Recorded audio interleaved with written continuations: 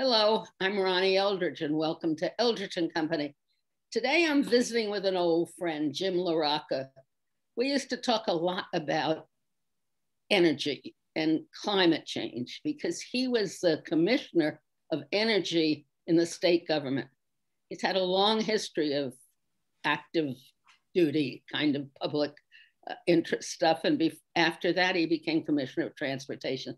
Now he's living, I think, a slightly different life. And actually, Jim, it's the kind of life I always dreamed about. I wanted to be in a small town, and I had visions that I could be a trustee, but I personally thought I'd be mayor. And my late husband would publish the newspaper. So tell me how your life is. Well, you gave it a pretty good description. You and about two members of my family remember that I actually ran for public office once before in 1998 for governor, and I was in a crowded field for the Democratic primary, and I lost. My party in their wisdom chose someone else. But what I've done now 3 times in Sag Harbor, where I live, a small fishing village on the east end of Long Island, is ran 3 times with no one running against me. Oh, so the secret to success is make sure nobody runs against you. Right. I wish I'd thought of that in '98, but so I like it a lot. You know, local government is so different from being a commissioner, isn't it? It is and it isn't. Every level of politics, I mean, I started on the Hill, Washington, then Albany. Every level of government has politics, and all politics tends to be the same. Oh, they definitely have the politics. Yeah. But if you're a local person, you're right in the middle of the people you're governing. Oh, right? Absolutely. Yeah. Yeah. There's no hiding. Right. Do you like that? I do. Dale and I always had a rule that we weren't involved in politics where we lived. And I sort of broke the rule here. I got drafted by the mayor to come in the last time I retired from the state.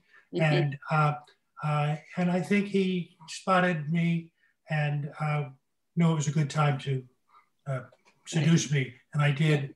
And sometimes it gets a little busy in terms of all the conflicts that can arise in a small place. But other than that, it's been, for me, very rewarding. I've devoted 4 years to creating a new park on the waterfront, which we just named for John Steinbeck. Yeah. That's been in the papers a lot. And it's given us a little focal point down on the waterfront. So my goals are very local.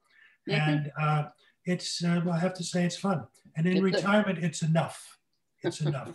I told somebody yesterday about the Steinbeck Park because I had read about it when I was looking at what you were doing. And it started because he told me that he saw an ad or a notice, or somebody saw a notice that Steinbeck's home is up for sale. This is all just happened in the last 2 weeks. Yeah. If you have $17.9 million, you can get in the bidding. I had this sort of dream scenario that we got the park, it's right on the waterfront. You know, he did his writing in a gazebo that he built on the point over the water where he lived. And I wanted at least to get that for the new park. And we have a community preservation fund on the East End, and I've been campaigning to get money from that. I'm flirting with the idea that they'd want to give us $17 million to acquire the property. But change.org just notified me that they've gotten 500 petition names in support of acquiring the house. Now, our entire budget would fit very comfortably inside the 17 million. So we don't have the money. But I think there's a lot of interest in this identity and maybe trying to do something with this property. Right. So let's talk about climate change and what's happening in the world. Texas was certainly not better prepared, but they thought they were prepared, right? No, I don't think they gave it a minute's thought. Yeah. They simply, they were a denial state with denial leadership. And there's a whole host of people here and all over the world who think the answer to this is to deny it. Well, you know, watch the water rise, watch the storms increase. I think Texas is a good example of doing everything wrong. And the reality is if you had to put it on a bumper sticker, it's getting worse. Mm-hmm. And it's getting worse all the time. And that's a shame. So do you have an electric car? No, not yet, not yet. I trade my cars in like every 22 years. So I didn't expect that. But I mean, the evidence of climate change is so much more obvious, and people are talking, but there's always a group that denies it. But don't you really think it's becoming much more of a public discussion and a public concern? Oh, sure, yeah. People are focused on it. The evidence of it is inescapable.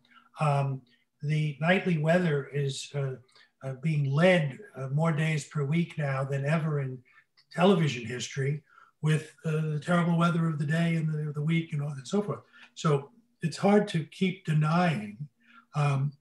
Some places are doing better than others in addressing it. We started in the first Kerry administration, getting rid of fuel oil. We substituted natural gas. Natural gas is a carbon source, but compared to the oil we substituted for, it was a step forward. We did away with coal, and we put in all of what I used to call the hippie energy strategies that we promoted, which were solar, wind, small hydro up in the Adirondacks, conservation in all its forms. And those strategies are still the smartest and cheapest thing to do. Right. And I think we need to keep coming back to that. And I think we've just come out of 4 years of Washington denying everything but the sunrise every day. I think with a new president and a lot of committed governors, we can get back on track with doing something about climate change. We have to do something. I've never really studied it in any great detail, and I'm not that totally familiar. But isn't the goal on both sides to make this country energy independent? And didn't Trump see that as looking for more oil and keeping the mines open? But what you're suggesting is the opposite way of making us energy independent? Well, his emphasis was on energy up out of the ground, and that's oil, gas, and coal. And all three of them are contrary to smart climate policy. Mm-hmm. Doesn't mean we can get there overnight, but he simply shut down all of these programs that started really in earnest with Jimmy Carter, continued through Jerry Ford, Bill Clinton, all the way through. Even in New York, we've had one Republican governor in the last generation, George Pataki, and he had a pretty good record on energy and climate change and so forth. So it's not a partisan issue. And the problem is the smaller strategies are hard work, and the tax policy isn't always consistent. But then you see an entrepreneur like this fellow who did Tesla, the Tesla cars and so forth. And each of the companies at their own speed coming into electric burning cars. But we have to remember, electric is not an energy source. It's a form of use. You have to still look at where's the energy coming from.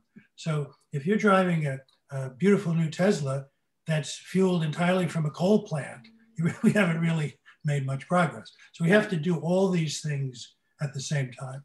Mm. So explain to me though, are we dependent on other countries? And what does that entail?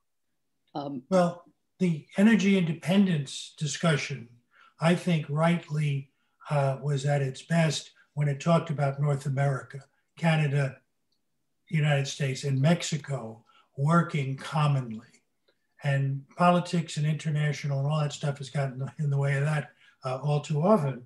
But the capacity to manufacture, for example, solar panels for rooftops in the form of solar voltaic energy, or in the right locations, solar hot water, is something we should be doing in the United States. The Chinese cornered the market on so much of the equipment for that and have built part of their economy on that. We should be doing more of that. This governor, Governor Cuomo, has been out front on wind energy.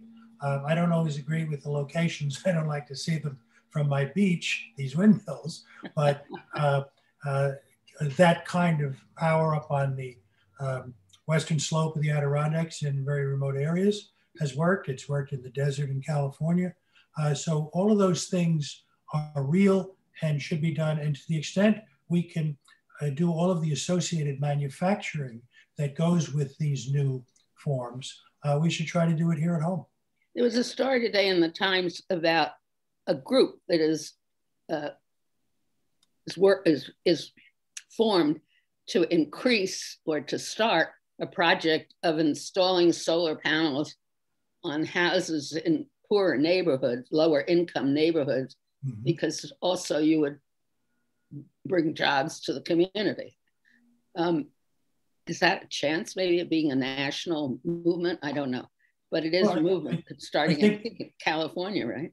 Yeah, well, I think the chances of it happening have grown. I kid people, but in the early days when I was the energy commissioner, we did a solar atlas of the state, and Nassau and Suffolk County came in first. We had more usable, particularly Suffolk, more convertible solar days for energy purposes than any other part of the state. Sadly, Ithaca and Syracuse came in last and next to last. So it's a weather-related idea. But the Cuomo administration has had good incentives in place for going solar. And a lot of firms have popped up to do residential solar and either voltaic or hot water because we have a solar profile that allows it.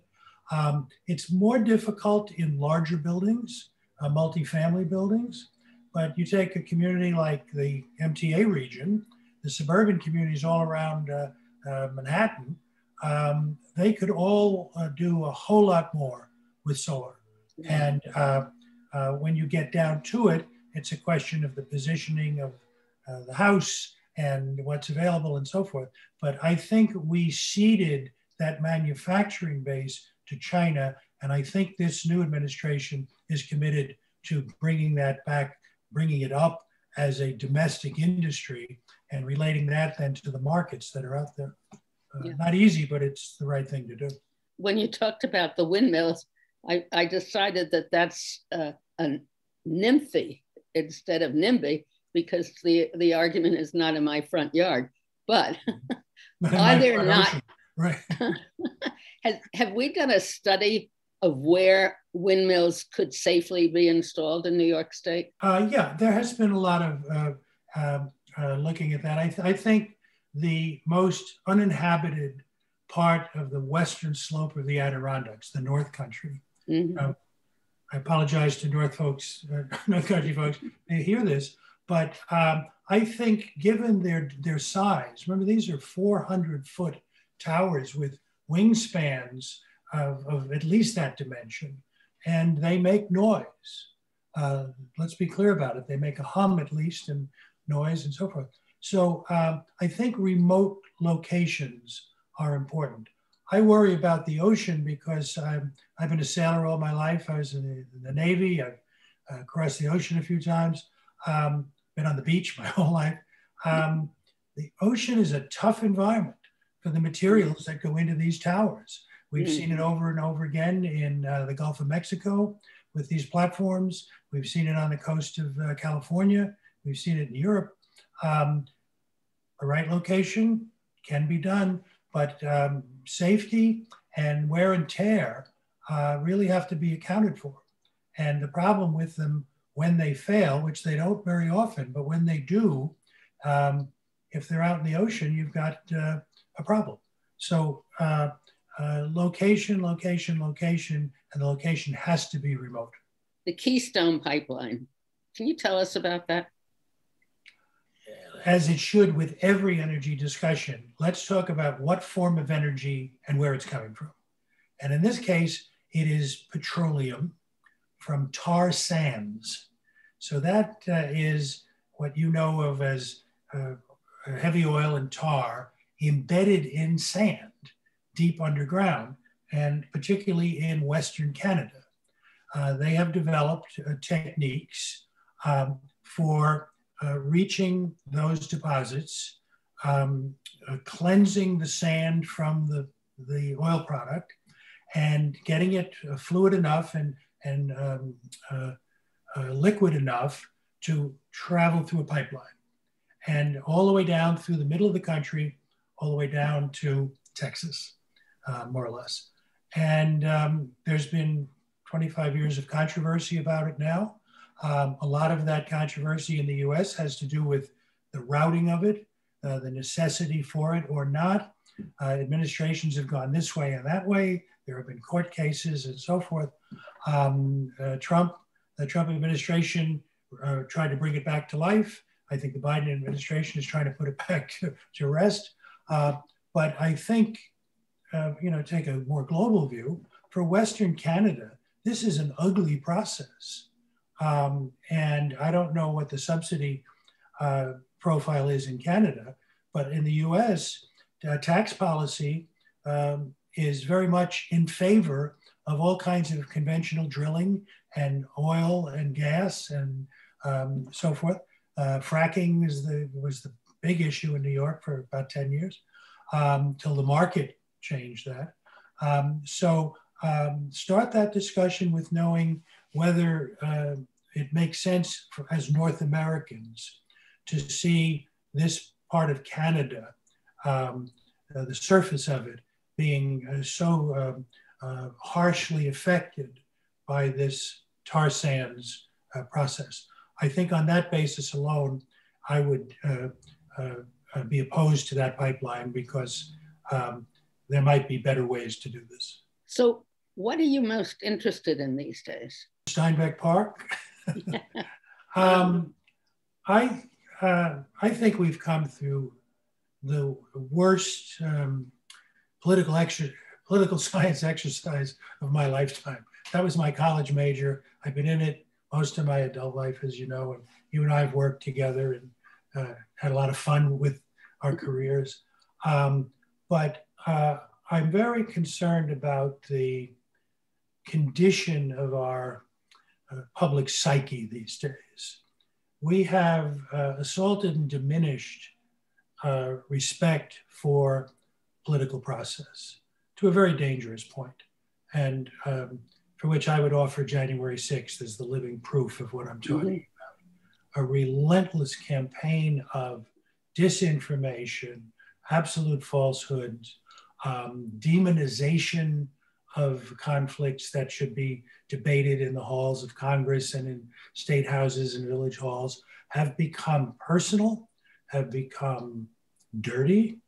And when you put that together with what President Obama described as possibly the worst decision modern Supreme Court has made, the Citizens United decision, which allows unlimited, essentially obscured money to buy and own campaigns, and therefore have outsized influence in our government.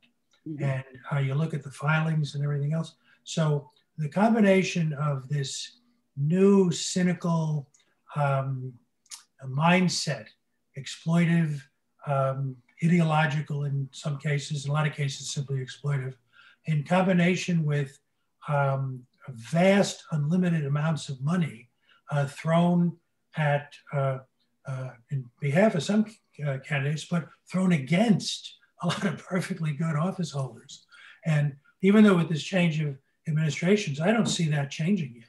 I think it's going to be a long time reintroducing respect for civics, for civil dialogue, all those things that worked more or less pretty well for us. I'm a Vietnam era person. I got caught up in the war myself, but part of the era that basically the country challenged public policy effectively. There were some bad actors in all of that, but the country really had a conversation and debate during a period. I don't think we're capable of those kind of conversations anymore. It's so divided. So glad that you mentioned civics because that's one of my, I don't know, it's the thing that reinforced my parents' attitude during the Roosevelt era, because they understood the need for the government to come in. And my civics teacher in junior high school really helped reinforce in us the civic role that a citizen has, in how you have to participate and you have to understand that the concern for a community. Did you take civics in school? I had all of that, and I was a poli-sci major, and then I became a lawyer, and then I went to the Hill. So I've been in that process. I love it. I don't like everything about it, but the number of people who tell you today they hate politics and politicians is at a dangerous level. Most people drawn to public life are there for the right reasons and trying to do a good job. And we've made the vilification, the denigration of all that commonplace in a lot of the country and a lot of communities. I can tell you right here in our beautiful little whaling village, there are family members who don't talk to one another anymore after these last 4 years. That's how intense it has become. I don't understand how we allowed this to happen in the last 4 years.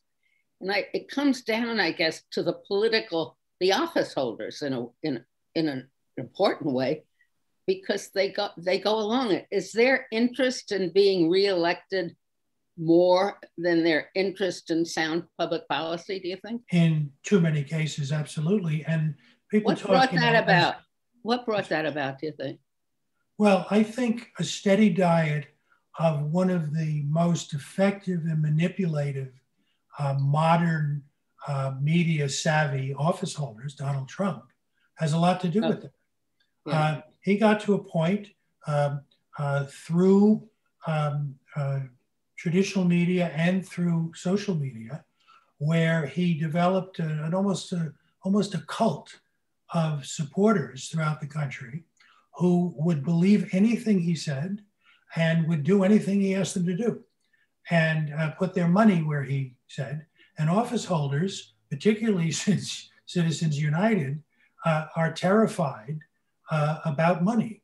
And so when they see a president who can bang them on television and see their numbers and their money dry up overnight, and then a couple of outfits very heavily funded by the Mercers and some of these other families, the Kochs, explicitly saying, do this or we're going to send someone into your district to primary you. So Republicans, in fear of being primaried, have become the dominant force in the Republican Party. Totally. It's shameful, but it's understandable given the way politics has evolved, and it's terrible. Trump won a primary. And he won because people thought that he was rich, and people thought, that he was very successful and all of that. So is that talk to a basic interest on the part of the public? It's a complicated question. And the minute, even what I just said will offend some people. But when you have the platform and are as skillful and, in my judgment, unprincipled as Donald Trump, but believable and charismatic in a perverse sort of way, you can sell anything. Mm-hmm. And most of his career has been selling bankers on giving him money and governments on letting him build things. And he converted that. Let's understand he's never had a majority approval rating in his time in office. And he did not win either election. But the one that put him in the White House, he lost the popular vote there by 6 or 7 million votes. So these kind of anomalies can occur when someone is shrewd enough and unprincipled enough to command the media and then use it to sell basically a tall story, which is what I think happened. And I'm hoping that the triumph of a better man, a flawed man, but a better man who plays it a whole lot straighter than the guy he succeeded, and with a substantial majority of the popular vote and the electoral vote, will set the tone. I think a president can set a tone. Yeah. And I think in his first month or so now, Joe Biden has set a new tone: civility, thoughtfulness. He hasn't vilified anybody. Empathy too, right? Empathy, for sure. So that's a reason to be, I hope, hopeful. I'm glad we've reconnected after these few years. We haven't seen each other. And by all means, call me anytime. Good luck with the park and the house. Thanks, Thank you very much, and Jim Larocca. Hope to see you in real life very soon. Thank you. Take care.